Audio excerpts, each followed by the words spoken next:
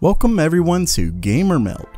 Zen 2, the successor to Zen Plus and built on TSMC's 7nm node. It's the architecture for AMD's 3rd generation Ryzen processors, and today I've got some interesting details on it, as well as Zen 3. First up, remember that AMD's EPYC server CPUs are set to be the first processors built on Zen 2, and thanks to that, we've got our first leak. On the Sysoft database, an engineering sample for an upcoming EPYC CPU was spotted. What's interesting is that it comes with an unbelievable 256 megabytes of L3 cache.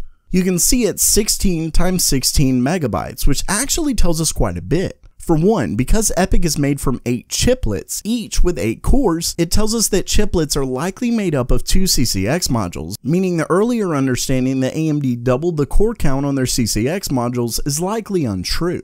They just don't really point out the individual modules. With that said, what's interesting is that given each module does have double the cache, this would give every upcoming Zen 2 based CPU, well, double the cache. So we should definitely expect 3rd generation Ryzen to have it as well. And having double the cache would likely help with latency issues by lowering cross-module communication needs. Now, some are speculating that the massive I/O on EPYC keeps a copy of the cache for a quick grab from each chiplet, meaning that while technically it does have double the cache, there's really just one and then a copy of it. The problem with that theory is that I'd argue it's tough to keep those copies accurate enough.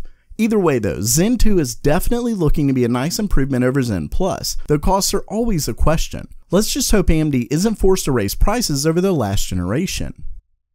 Next up for today, it looks like Intel might be giving us more details on their upcoming discrete GPUs at a press conference set for December 11th.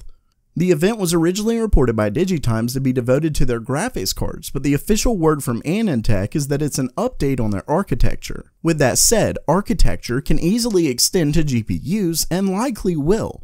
Let's hope the update isn't to wait for a better update in 2 years. Now, if you want GPU news, you won't have to look far because MSI just announced one of the first 1060s with GDDR5X RAM. And for those who aren't aware, Nvidia silently launched new GTX 1060 GPUs, with the only difference being the inclusion of GDDR5X. The MSI Armor comes with 6GB of GDDR5X, and while we don't have any benchmarks just yet, remember that it uses the same die as the 1070, 1070 Ti, and 1080. That, coupled with such a quiet launch, tells me there probably isn't a difference, and using GDDR5X is just a byproduct of utilizing bin 1080s. Lastly for today, in an interview with AMD's CTO, we got some interesting information on Zen 3, the architecture that will make up Ryzen's 4th generation. There wasn't much discussed except for what he said about the 7nm Plus node, which will basically be AMD's TOC and the TikTok approach they've taken similar to Intel. He stated that they'll, quote, primarily leverage efficiency with some modest device performance opportunities.